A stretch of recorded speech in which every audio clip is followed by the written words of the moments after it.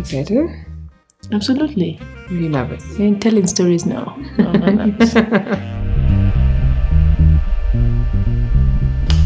And after high school, I knew for a fact that I was unique in one way or another. My name is Chris Makena, and you're watching Singleton Stories with Bikozulu. My dad was a very sharp dresser in one way or another because he loved his khakis and he loved his coats.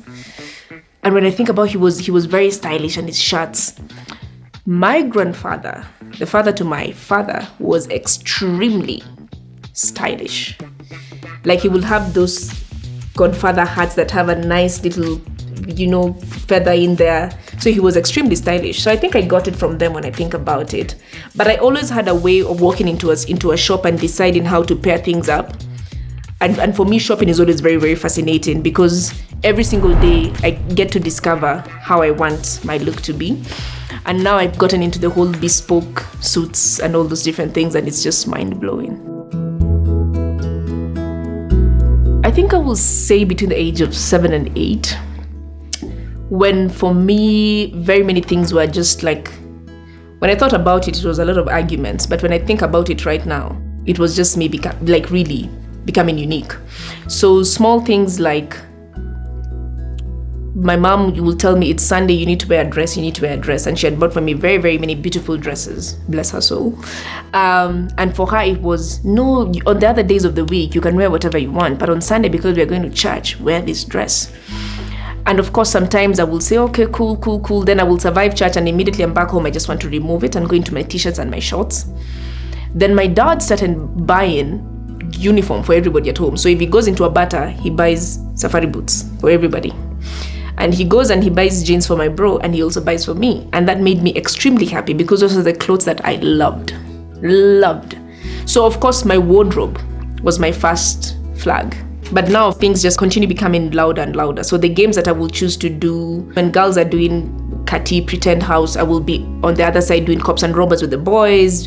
But, my brother is driving and it's a matatu and I'm behind the bike, and that would make us absolutely happy. So in high school, I was suspended 3 times.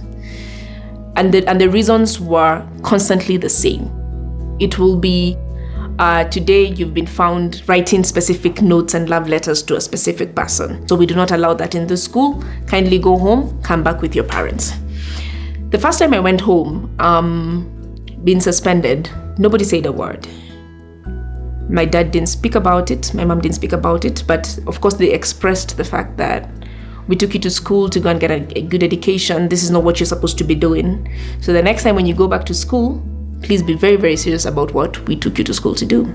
The second time, my mom was worried, and it disturbed her. And when I think about it, and she introduced me to see a therapist. So for her, it was maybe I was going through so much, and right now thinking about it, that was maybe her worry. So when I think about it right now, that was her way of trying to heal me. And so they agreed with the school. She will be going for therapy once a week. Every single time that day of the week came, for me, the excitement was I was actually leaving school. For me, I never looked at it as healing. For me, it was let me leave school, and maybe actually when I'm in therapy, I can talk about many other things that bother me. And the conversations that we had actually nothing to do with why I was suspended. So for her, it was just touching on many different things. For, what do you think gives you pain? What are the things that you will want to talk about more? What do you think you will want to tell your father? What do you think you'll want to tell your mom? What do you think you'll want to tell your friends in school? So it was really around what the issue was, if that's what they were trying to do. And I did it for almost 1 term, and everything was okay. And so it happened again. The 3rd time, I was suspended. And of course, this was a moment that even for myself, I said, okay, I need to think about this. I need to think about what I'm feeling and what I'm going through. Because now there was a lot of shame that I was, my parents and myself as well. And I was just like, let me think about this. And the 3rd time when I went home, now my dad was very furious. He expressed himself, of course, still not talking about the issue, but just furious that I'm not being able to go through school the way he will want me to go through school. And I understood. I mean, any parent will feel the same way. But now this time around, I think my mom now leaned onto the church and they said, let's try and, just remind you about religion and all those different things. And after that, I went back to school, and I promised myself, just to keep it together and to make sure that everything is okay until I'm done with school. And that happened. So finished my Form 4. And after high school, I knew for a fact that I was unique in one way or another. The kind of childhood that I had was a lot of conditioning. So my dad wants me to do this, then after this he wants me to become a procurement and logistics officer. So for him, he had already mapped out how he wanted my life to be.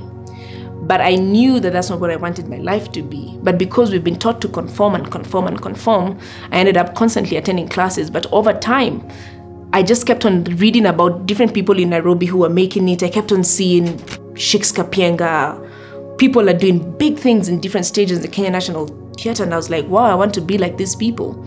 So one day I spoke to my brother and I said, Kim, come.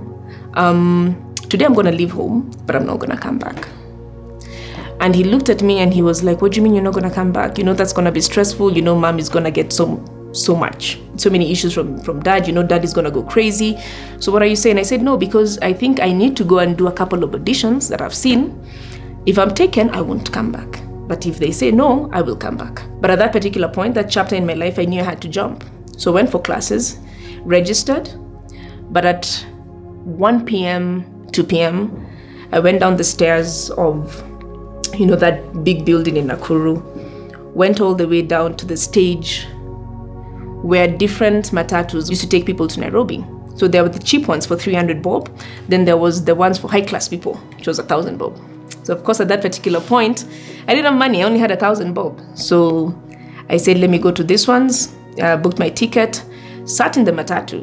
And I remember that matatu took like 1 hour to fill up. And all that time, it was just constantly, do you just need to stop this, go back home just so that there's peace? But then still the calling is like, no, you need to try. You need to try. If you fail, you come back home and you take everything that has happened. And of course the matatu filled up and boom, we're on our way to Nairobi. Longest journey of my life. I've gone to Nakuru now. Every month I go down to Nakuru, but it has never been that long. I had one agenda, to go to Alliance Francaise, because my friend Obilo worked at Alliance Francaise, and every time I looked at his Facebook, he looked very connected. He knew all these actors. He was constantly on the stage of Heartstrings, so I was like, this is my guy. If I don't find Obilo, I'm in problems. So I came, the matatu went all the way down to Nyamakima, and I was lost because I did not know Nairobi. But I decided I'm gonna ask every single person where Alliance Francaise is until I get there. And this was around 5 p.m, heading to 6. Walked from Nyamakima just asking, where's Alliance? And very many people were just like, who are you? You don't know Nairobi, and I Peter in the 20th century, Marked my route through and through. Got to Alliance at around 6 p.m, about that time. When I got there, the guards were there, and I was like, yeah, I'm here to see Obilongongo. And they were like, who ni nani? Because I said Obi, actually, I said Obi. Who ni nani? I said, anafanya kazi hapa, and I want to see Obi. So they said, we don't know someone by that name, but maybe if you come tomorrow morning, I can be able to direct you to where Obi is. So I said, no, I need to see him today. He said, everybody has locked up their offices, poor God. So at that particular point now, I didn't have his number. The only contacts that I had on my phone, and my phone at that particular point was going crazy, because now it was past time for me to be home. My dad was calling, my brother was calling, my mom was sending messages, and it was like, where are you? This is not going to be an easy night. Everything was happening, and I was like, okay, let me switch off my phone just so that I can think straight for a minute. So they said I need to come back tomorrow. So what do I do today? So I said, let me walk back, just retracing my steps and how I came to Alliance. And I walked back, and at that particular point, that's maybe 2010, there were benches outside, 20th century, nice benches. I sat there, and I was just thinking to myself, it was like around 7:15, 7:30, so it was a little bit dark. I had too many worries that I actually did not care about where I was going to sleep that evening. When I put on my phone, it's just going crazy. So I usually tell people I do not know how that night went, but I sat outside a bench, outside 20th century, my first night in Nairobi. The night went and the morning came, and nothing had happened to me. And at around 7, I walked back to Alliance Francaise, and I was shown Obilo's office. and my journey began.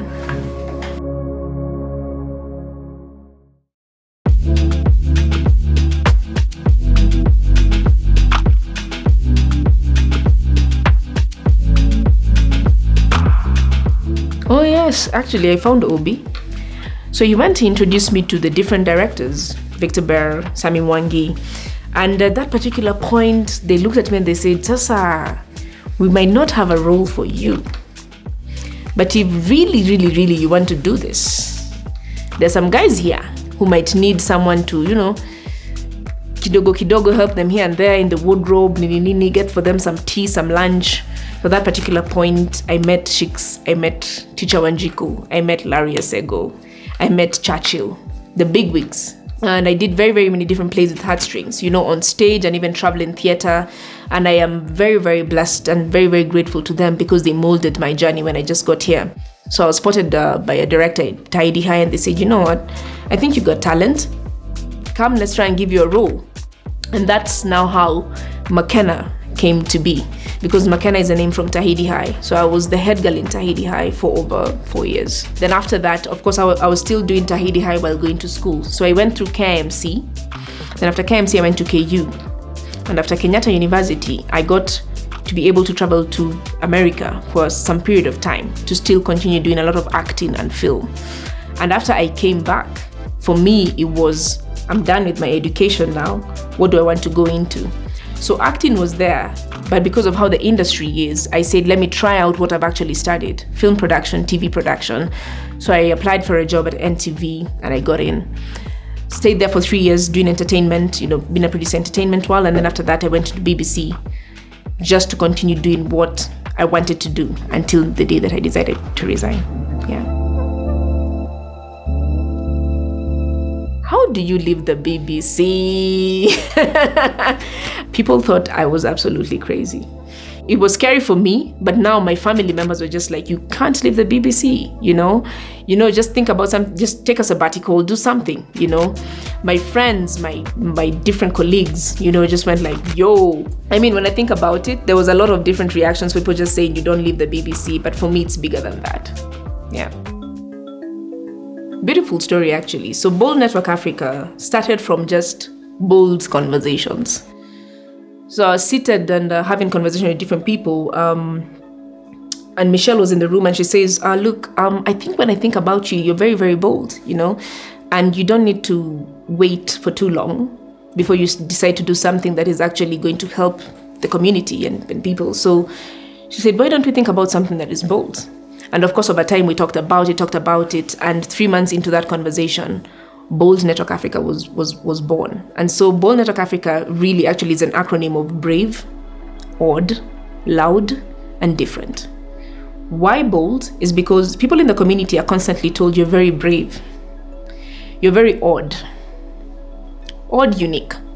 You're very loud.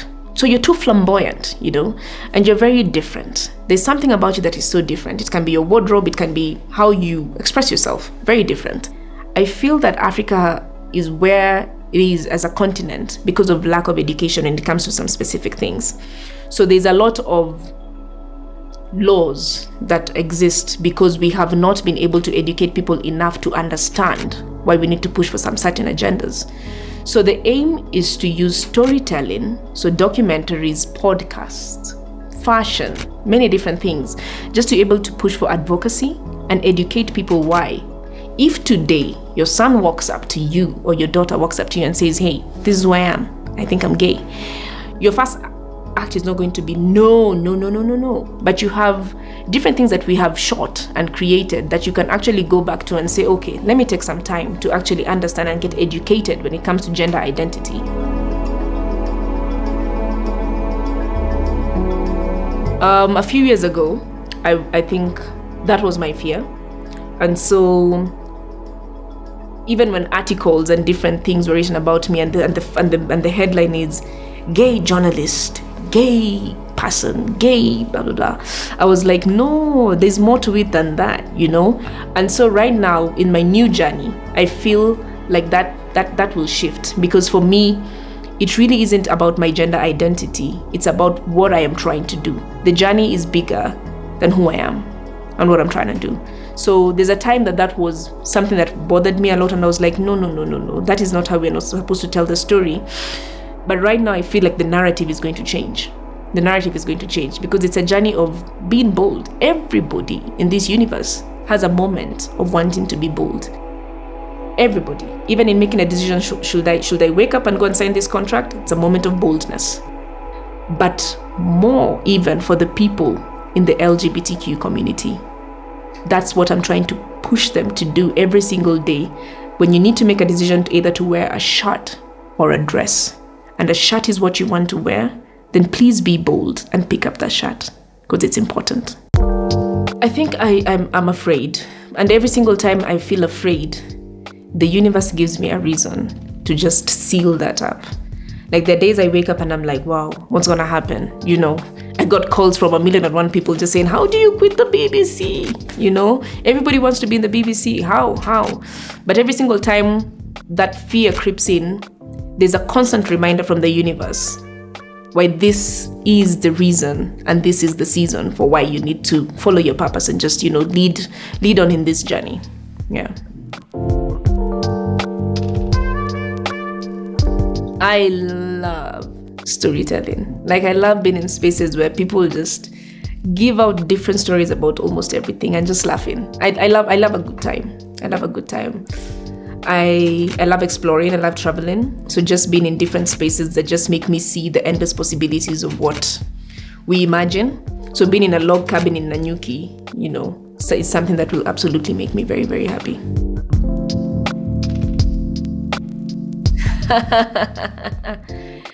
Yo, I actually loved a boy. I'm not gonna say his name, but in 2011, I was in a relationship with a guy. I'm not even going to say a boy, it's a guy. And beautiful relationship. I mean, the only thing that was a lie is that I was telling a lie. But everything else, you know, worked out. Go for movies, have conversations. But there are some situations which were a little bit hard because for me now, there was a force that was constantly fighting and just saying, you need to live your truth. Because if you don't live your truth, you might even end up affecting other human beings, thinking that you're protecting them. Because when I think about it right now, I wasted his time in one way or another, you know, and just constantly giving hope that this might be something in the future. But also a very beautiful friendship from that relationship to date. So I think those were the lessons. Those were the lessons. Just live your truth because you don't want to affect everybody in your journey.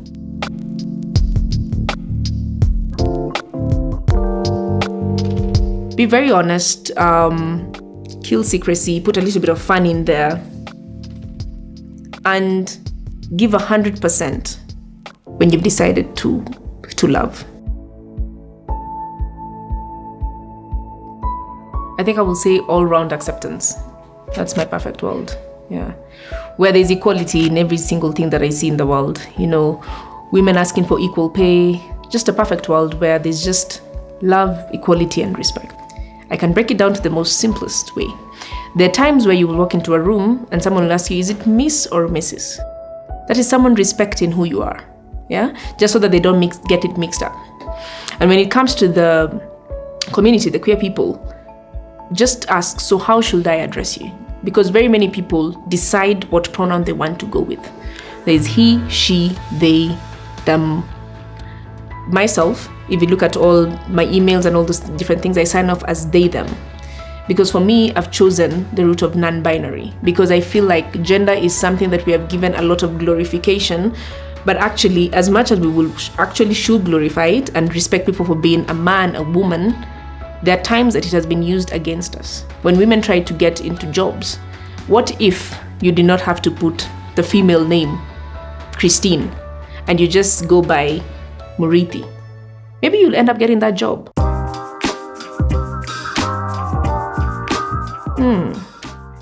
I think it's one dream that is going to carry very many different things there.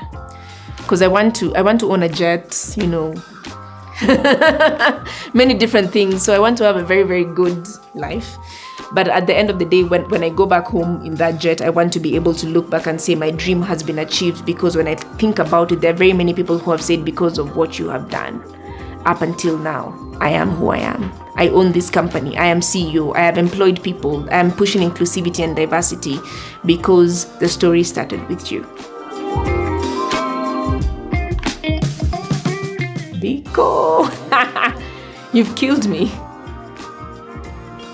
I want them to say that they lived their truth. They lived their truth.